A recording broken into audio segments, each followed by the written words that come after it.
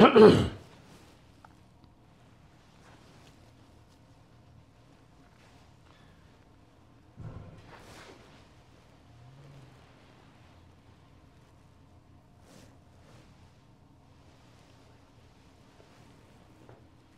got 2 minutes.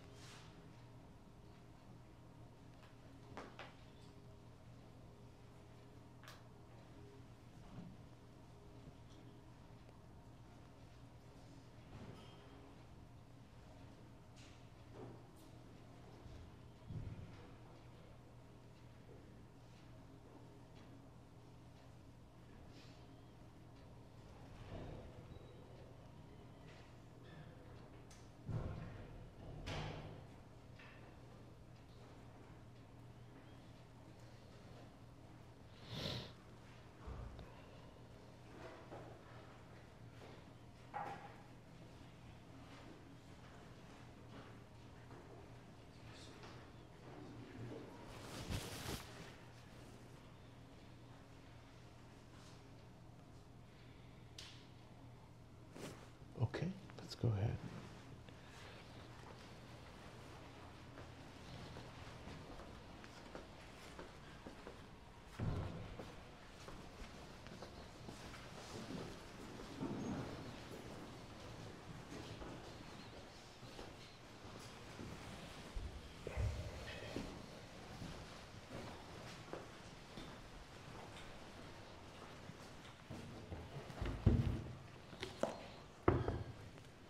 In the name of the Father, and of the Son, and of the Holy Spirit. Amen. Grace and peace of our Lord Jesus Christ be with you all. And with your spirit. Sisters and brothers, today we're going to celebrate the optional memorial of Pope St. John the 23rd. This is the Pope who brought us, who initiated and started Vatican Council II in the 60s. Let us begin, as we always do, remembering our sins and praising God for his love and mercy. Lord Jesus, come and save us. Lord, have mercy. Lord, have mercy. Christ Jesus, come and save us. Christ, have mercy. Christ, have mercy. Lord Jesus, come and save us. Lord, have mercy. Lord, have mercy. May Almighty God have mercy on us, forgive us our sins, and bring us to life everlasting. Amen. Let us pray. Almighty and ever-living God, who chose St. Pope John the 23rd to preside over your whole people and benefit them by word and by example, keep safe by his intercessions the shepherds of your church, along with the flocks entrusted to their care, and direct them in the way of eternal salvation, through our Lord Jesus Christ, your Son, who lives and reigns with you in the unity of the Holy Spirit, God forever and ever. Amen.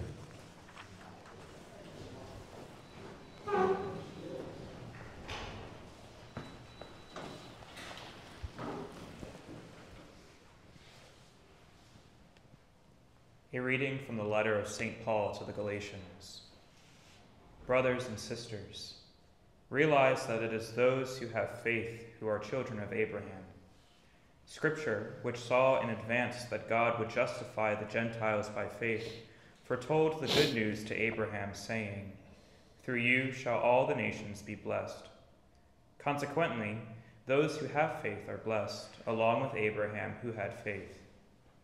For all who depend on works of the law are under a curse, for it is written, "Cursed be everyone who does not persevere in doing all things written in the book of the law." And that no one is justified before God by the law is clear, for the one who is righteous by faith will live. But the law does not depend on faith. Rather, the one who does these things will live by them. Christ ransomed us from the curse of the law by becoming a curse for us. For it is written, "Cursed be everyone who hangs on a tree," that the blessing of Abraham might be extended to the Gentiles through Christ Jesus, so that we might receive the promise of the Spirit through faith. The word of the Lord. Thanks be to God. The Lord will remember his covenant forever. The Lord will remember his covenant forever. I will give thanks to the Lord with all my heart, in the company and assembly of the just. Great are the works of the Lord, exquisite in all their delights. The Lord will remember his covenant forever. Majesty and glory are his work, and his justice endures forever. He has won renown for his wondrous deeds. Gracious and merciful is the Lord. The Lord remembers his covenant forever. He has given food to those who fear him. He will forever be mindful of his covenant. He has made known to his people the power of his works, giving them the inheritance of the nations. The Lord remembers his covenant forever.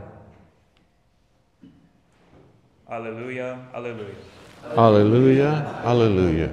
The prince of this world will now be cast out, and when I am lifted up from the earth, I will draw all to myself, says the Lord.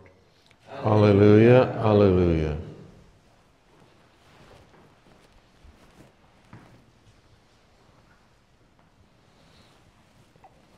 The Lord be with you. And with your spirit. A reading from the Holy Gospel according to Luke. Glory to you, O Lord. When Jesus had driven out a demon, some of the crowd said, "By the power of Beelzebul, the prince of demons, he drives out demons."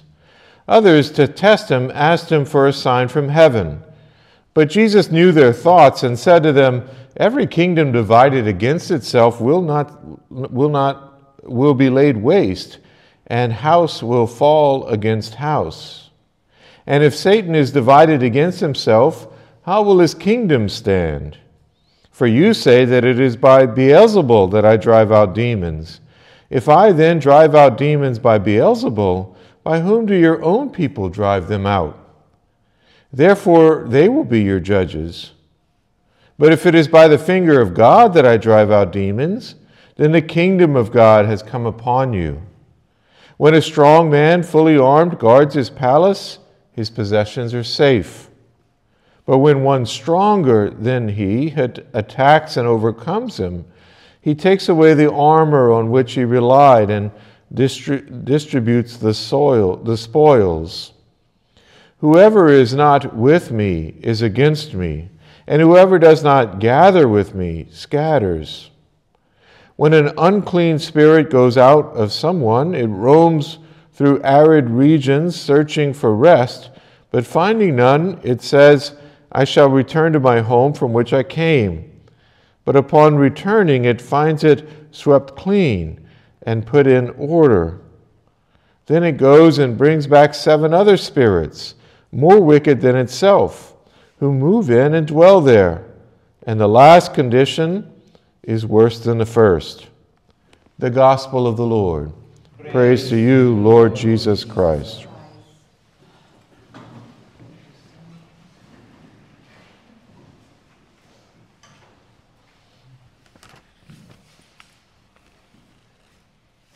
Today we celebrate the optional memorial of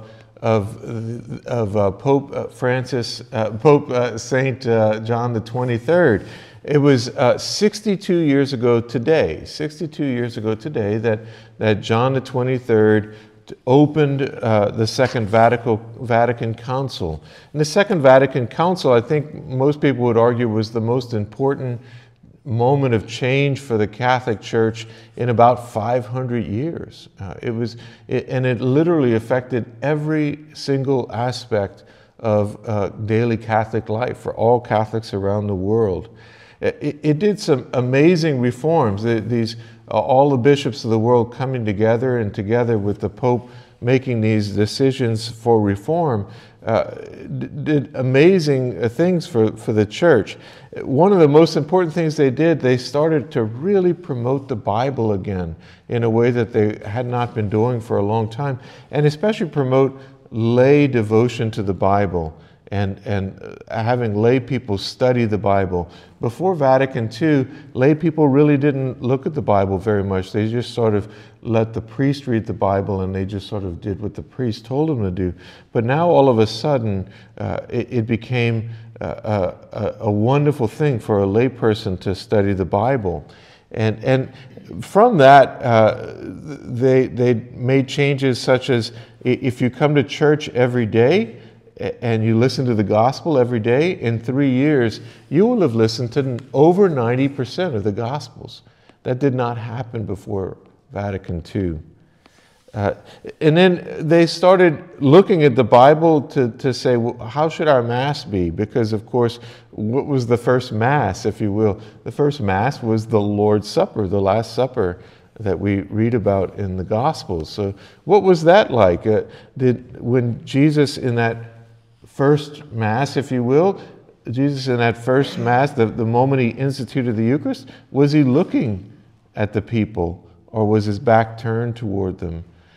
Did he speak in their language, or did he speak in a language that they didn't understand? So all of a sudden, they made these reforms of the Mass so that it would more reflect what happened with Jesus and the apostles in the Last Supper.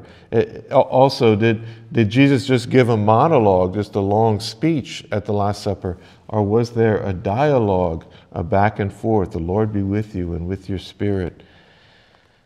We started all of a sudden wanting to reach out a hand in friendship and fellowship and love to other denominations and other religions. And we started speaking more boldly about the possibility of God saving other people from other religions, whereas before, for the most part, we believed that only Catholics were going to heaven. We spoke about the priesthood of the laity, which was always there, but now it was sort of promoted that all of the laity are priests, and when a priest baptizes a baby, the priest anoints with the very same oil that is used for ordination. In terms of moral theology, great changes were made. It was now all of a sudden, we of course looked to the rules of the church, but we also went to Scripture more for a decision about a moral choice that we have to make in our lives, and also our own individual prayer. These are just a few of the examples. One way to sort of summarize it to a great extent is that I think it's safe to say that most devout Catholics before Vatican II lived their lives out of fear of God and fear of hell, whereas most devout Catholics today live their lives out of gratitude for God's salvation through Jesus Christ. And so it changed everything in many ways. I'm deeply devoted to John the 23rd and to Vatican II because I'm a product of Vatican II. My parents sort of went through a renewal of their own personal faith because of Vatican II, and then raised me that way. I was raised on the tenets of Vatican II, and I really think it's fairly certain that I wouldn't be a priest today if it weren't for Vatican II. And I'm almost sure that I wouldn't be a happy priest if I were a priest at all. And so today, perhaps we can pause and just give great thanksgiving for Vatican II, for the fact that God continues, God never stopped helping us to grow spiritually, helping us to mature spiritually, that we don't remain the same, that we're constantly learning new things about God and about how to worship God and live our lives. And let's also give a nod of thanksgiving to our good Pope John the 23rd, for initiating that bold Second Vatican Council.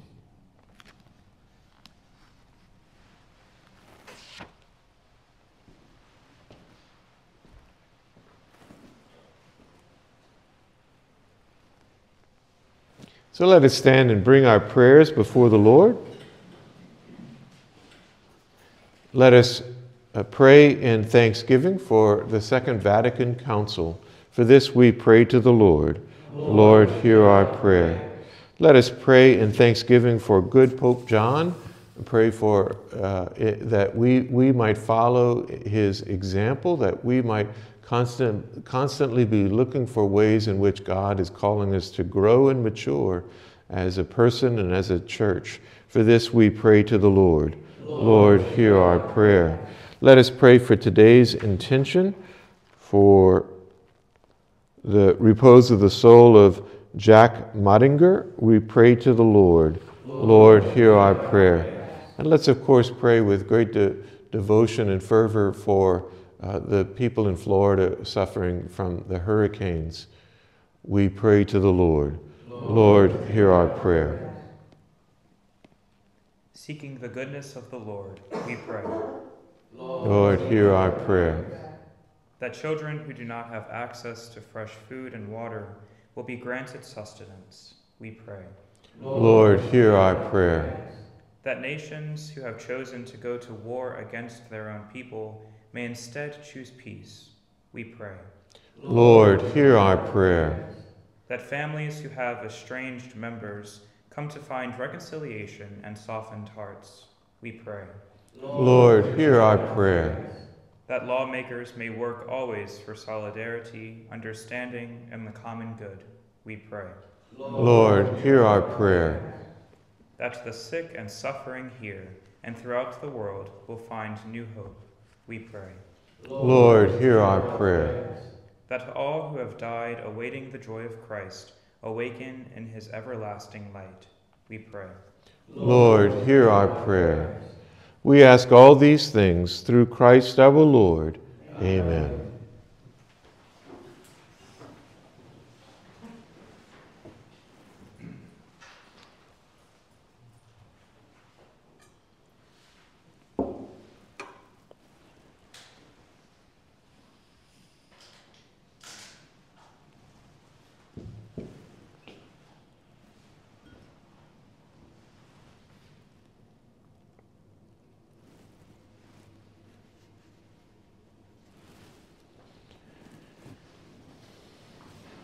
Pray, sisters and brothers, that this our sacrifice may be acceptable to God, the Almighty Father.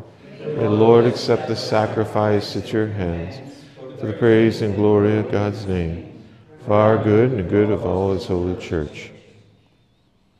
Grant our supplication, we pray, O Lord, that this sacrifice which we present on the feast day of John the 23rd may be for our good, since through its offering you have loosed the offenses of all the world. Through Christ our Lord.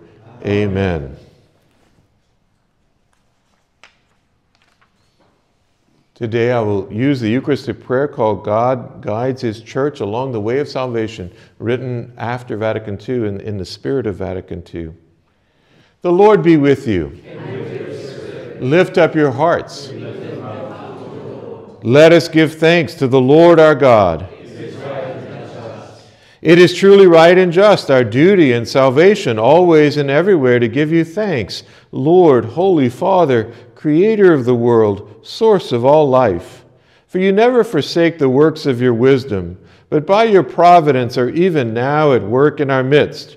With mighty hand and outstretched arm, you led your people Israel through the desert.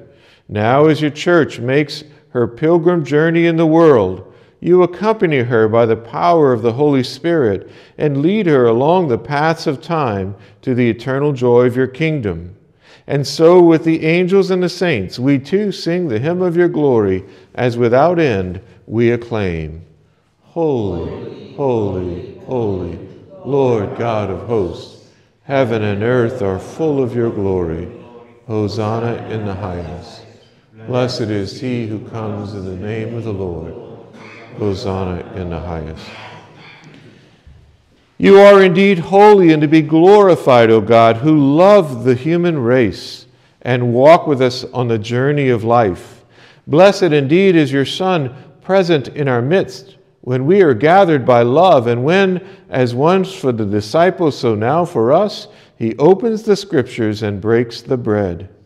Therefore, Father most merciful, we ask that you send forth your Holy Spirit to sanctify these gifts of bread and wine, that they may become for us the body and blood of our Lord Jesus Christ. On the day he was to suffer, on the night of the Last Supper, he took bread from the table and said the blessing. He broke the bread and gave it to his disciples, saying, "Take this, all of you, and eat of it, for this is my body, which will be given up for you."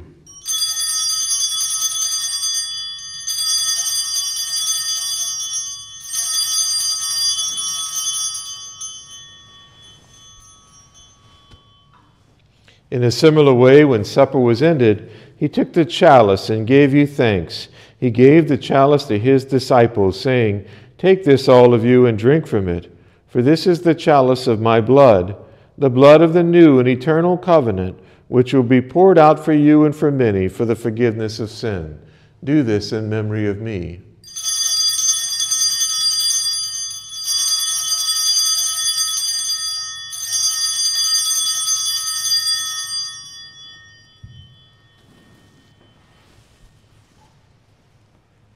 The mystery of faith. Save us, Savior of the world, for by your cross and resurrection you have set us free. Therefore, Holy Father, as we celebrate the memorial of Christ your Son, our Savior, whom you led through his passion and death on the cross to the glory of the resurrection, and whom you seated at your right hand, we proclaim the work of your love until he comes again. We offer you the bread of life and the chalice of blessing. Look with favor on the oblation of your church, in which we show forth the paschal sacrifice of Christ that has been handed on to us. Grant that by the power of the Spirit of your love, we may be counted now and until the day of eternity among the members of your Son, in whose body and blood we have communion. And so, having called us to your table, Lord, confirm us in unity, so that together with Francis our Pope and Gregory our Bishop, with all of the bishops and the priests and the deacons and your entire people, as we walk your ways with faith and hope, we may strive to bring joy and trust into the world. Remember our sisters and brothers who have fallen asleep in the peace of your Christ. Remember all the dead whose faith you alone have known. Admit them to rejoice in the light of your face, and in the resurrection give them the fullness of life. Grant also to us, when our own earthly pilgrimage is done, that we may come to an eternal dwelling place and live with you forever, there in communion with the Blessed Virgin Mary, Mother of God, with the apostles and martyrs, with John the 23rd and all the saints. We shall praise and exalt you through Jesus Christ, your Son. Through him and with him and in him, O God, Almighty Father, in the unity of the Holy Spirit, all glory and honor is yours forever and ever. Amen.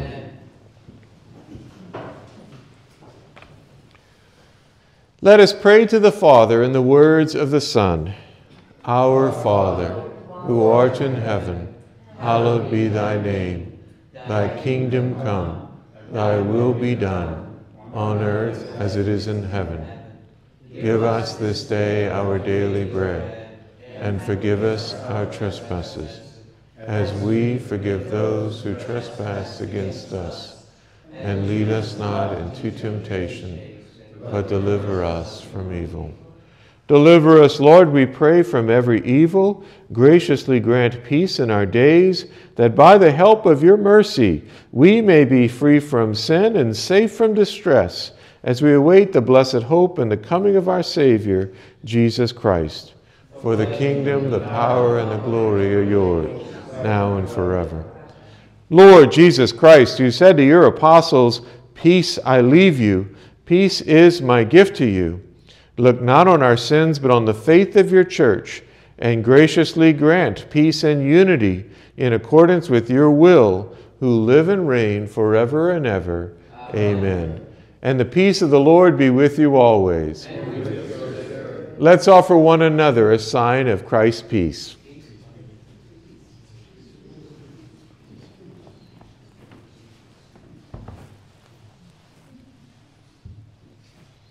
Lamb of God, you take away the sins of the world. have mercy on us. Lamb of God, you take away the sins of the world, have mercy on us. Lamb of God, you take away the sins of the world, grant us peace.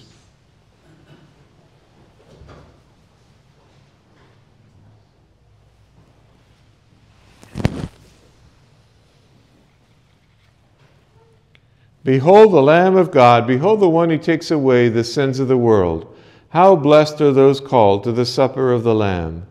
Lord, I am not worthy that you should enter under my roof, but only say the word, and my soul shall be healed.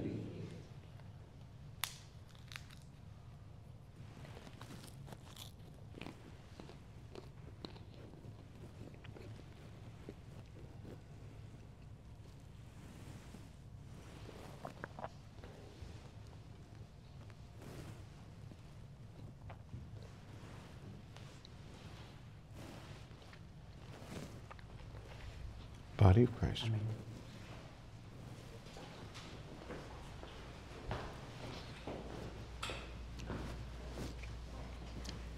Body of Christ. Amen. Body of Christ. Body of Christ. Amen. Body of Christ. Amen. Body of Christ. Body of Christ. Body of Christ. Body of Christ. Body of Christ. Body of Christ. Body of Christ. Body of Christ. Body of Christ. Amen. Body of Christ. Body of Christ. Body of Christ. Body of Christ. Body of Christ. Body of Christ. Body of Christ. Body of Christ. Body of Christ. Body of Christ.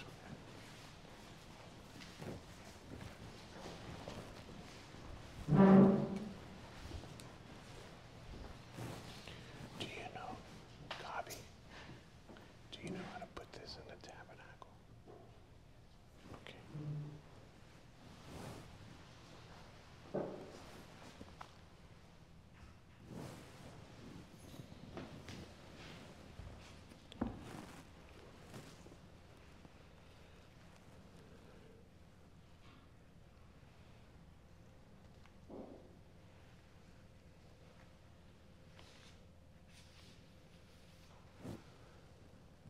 Let us pray. May the sacrament we have received, O Lord our God, stir up in us that fire of love with which St. John the 23rd burned ardently as he gave himself unceasingly for your church. Through Christ our Lord. Amen. And the Lord be with you and with your spirit. May Almighty God bless us, the Father, the Son, and the Holy Spirit. Go in peace. Thanks be to God.